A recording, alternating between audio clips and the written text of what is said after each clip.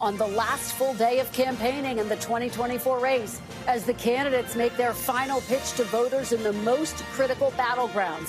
Former President Trump making 4 stops across 3 states today as Vice President Harris goes all in on Pennsylvania with 4 stops across the Commonwealth. Speaking this morning in North Carolina, Mr. Trump surprising the crowd with a new message on immigration and Mexico. If they don't stop this onslaught of criminals and drugs coming into our country, I'm going to immediately impose a 25% tariff on everything they send in to the United States of America. You're the first ones I've told it to. Congratulations, North Carolina. Because if that doesn't work, I'll make it 50. And if that doesn't work, I'll make it 75 for the tough guys, and I'll make it 100. Now, it comes as the former president has also closed in these final days with ramped up rhetoric and violent imagery with new attacks against his opponents and also the press. The image of our country is terrible. It's terrible. It's a failed country. It's a very demonic party. It's become that way. And I have this piece of glass here, but all we have really over here is the fake news, right?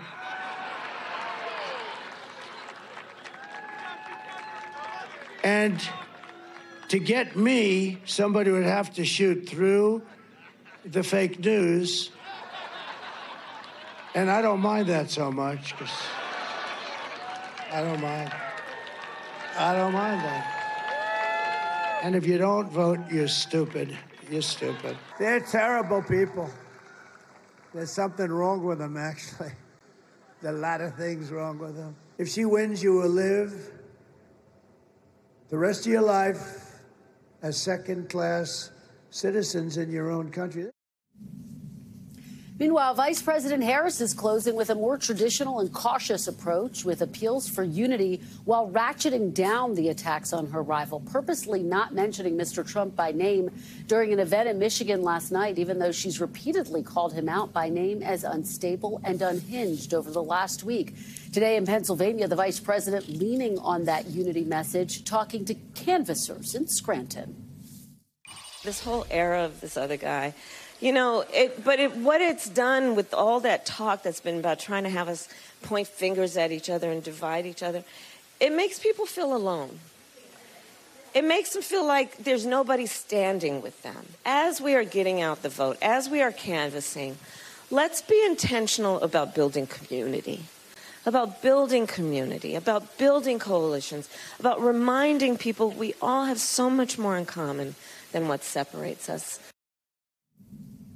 Now, the shift is coming on the heels of a shocking poll out of Iowa showing Harris up 3 points over Trump in a state that former President Trump won by 8 points in 2020.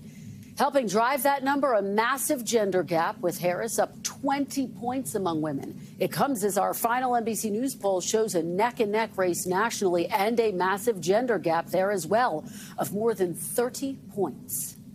Let's get right to the very latest from both campaigns and from the trail with our NBC News team. Garrett Haake is in Pittsburgh ahead of the former president's event there later this evening.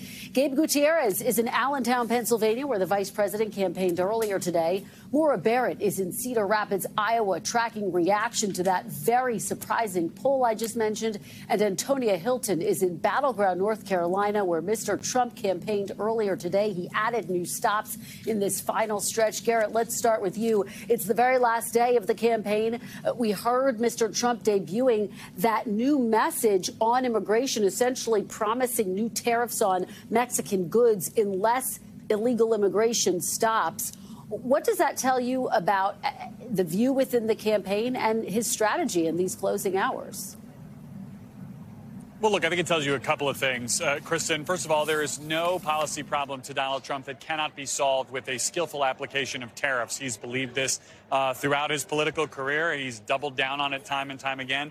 In this campaign, he did so again today. Second, I think it shows us what we know has always been the case, the ad hoc nature of policy development in Trump world. It's entirely possible that that policy announcement was news to his campaign staff. I've not seen anything else from the campaign about it today. I've not seen a press release or a Truth Social post. And think, finally, it shows that Donald Trump is still looking for a way to kind of solidify what has been a polling lead on the economy among voters, but to kind of really get the hooks in people, particularly his core supporters, who will vote on Election Day, give them one last reason to turn out if they've not been paying attention to his policies thus far to do so. Garrett, take us inside the campaign. What's the temperature? What's the mood? Obviously, they are publicly projecting confidence, but what's your indication privately? Yeah, publicly projecting confidence and using publicly available data to do so, Kristen. The campaign has yet to open up its internals and show us what their data shows, which I think is the kind of thing that suggests the picture they may be looking at internally isn't as rosy as what they are projecting externally. Now, the former president has been adding events these last couple of days. We noted that he's in North Carolina today. That's a state that his campaign, or members of his campaign, were telling me as recently as a week or two ago, they thought they had in the bag. His behavior and the campaign's rhetoric are not necessarily in alignment here on that confidence. I think what we have heard from Trump in the last few days, in his interview with Dasha Burns over the weekend and with John Karl of ABC News, a little bit more openness to suggesting the possibility entering his mind that he might lose, which is not the kind of thing that he ever entertains on the campaign trail, certainly not in front of an audience where even today he continues to say that the only way he'll lose is by cheating, kind of planting the seeds to dispute yet another election's results. Yeah, and Garrett, what's notable, of course, that reporting you have comes against the backdrop of this gender gap that we saw in our poll and certainly in that Iowa poll. How concerned is the campaign, is Donald Trump about that? Well, look, Donald Trump has kind of personally rejected the idea that he has problems with women, although there's been reporting that he's been asking friends and allies about ways that he might turn it around. The simple reality here, Kristen, is that this ship has already sailed a long time ago. I mean, Donald Trump never made any significant move towards the center or real significant move to reach out to women, except for the program that he sort of floated in an interview with NBC News about paying for IVF treatments for all Americans, and then almost entirely dropped from his stump speech after that. I think the Trump gender gap view here is that they have to simply maximize the end of the gap that works for them. That's turnout with men, jacking it up for them, depressing it with Harris's supporters. That's what they've been talking about the campaign's last days. That's what I expect we'll hear from the former president tonight in Pittsburgh. All right, Garrett, Haake, home stretch. Thanks so much. Really appreciate it. Great stuff. Gabe, let me turn to you. Trump is hitting 3 states today. The vice president really largely focused on one. Does this all come down to Pennsylvania for her? Yeah, Kristen, she is really all in at this point in Pennsylvania, although her campaign says that they are focused on all the battleground states, and each of them are extremely close. Now, right behind me, we are getting set to welcome Kamala Harris to this gymnasium. She's set to speak any moment now. But as you said, she is crisscrossing Pennsylvania today.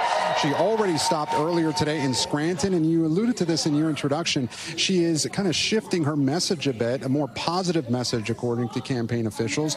Didn't mention Donald Trump by name, just referred to him as this other guy. Again, that she did that also last night in Michigan as well. Now we're expecting her here in Allentown. Then she heads to Reading, where she'll visit a Puerto Rican restaurant, and then larger rallies this evening and tonight in Pittsburgh and in Philadelphia. Certainly, Kristen, as you know, the most valuable resource of any candidate is their time, and it's easy to see in these closing hours just how critical this campaign feels that Pennsylvania is, Kristen.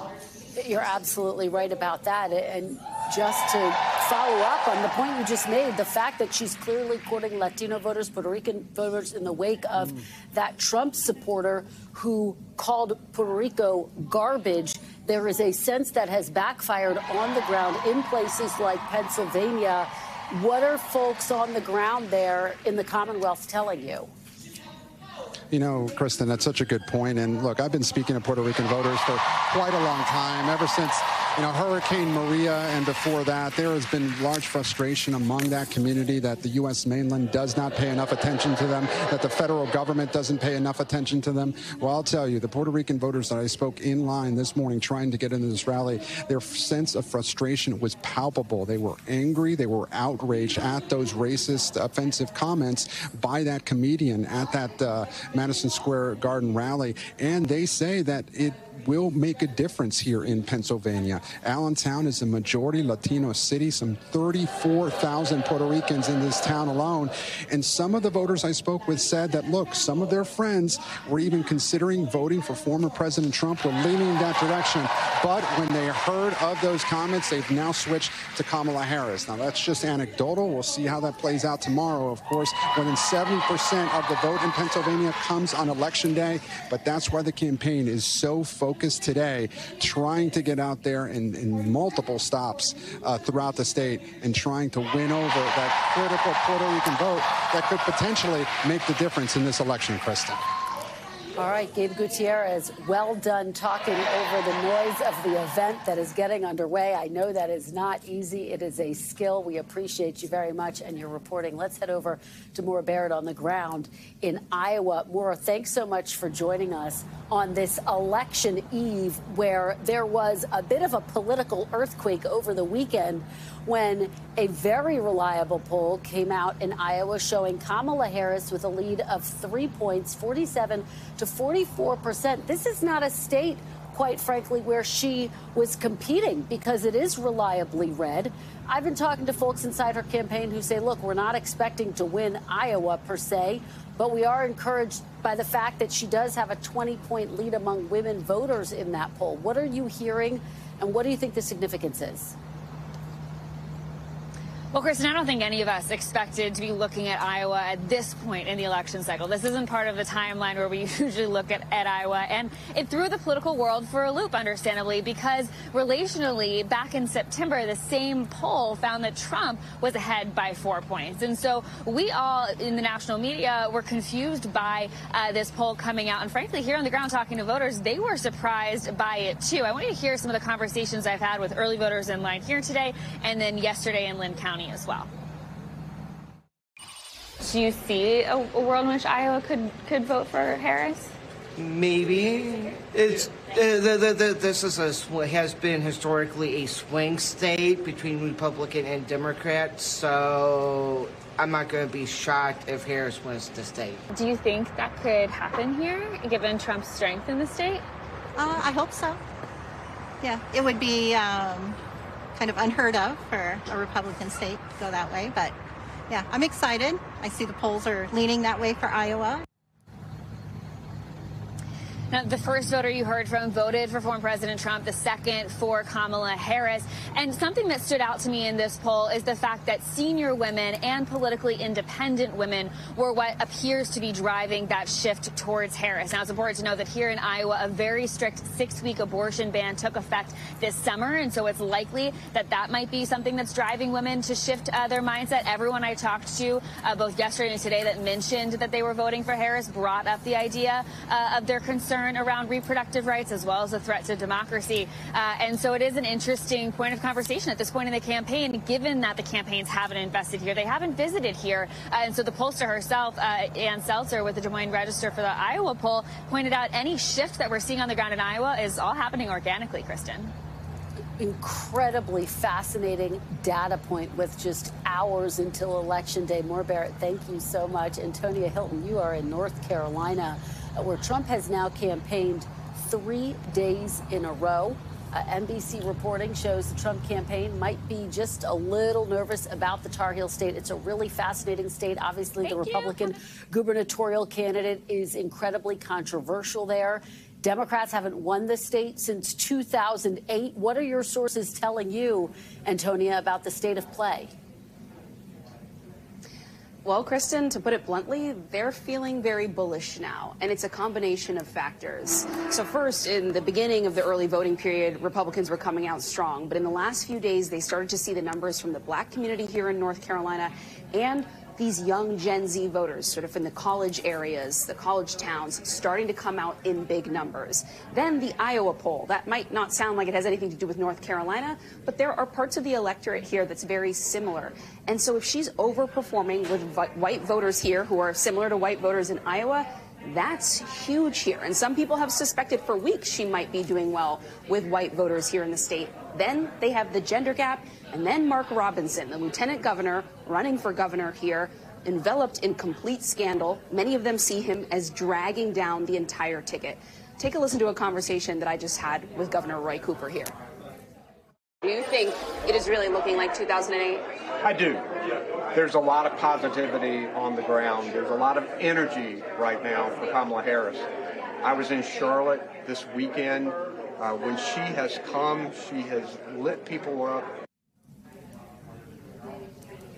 And of course, 2008, that is a reference to the last time a Democrat was able to flip this state. But we just keep hearing from people that they think this moment is the best chance they have seen since then. And what you're seeing happen behind me here, people starting to come into the field office here in Raleigh. They're doing phone banking. They're heading out. They're planning to knock doors. They're not going to let any of these last few hours today go to waste because they want to see some of these final numbers, this big push tomorrow. They think they can get this over the edge. Kristen.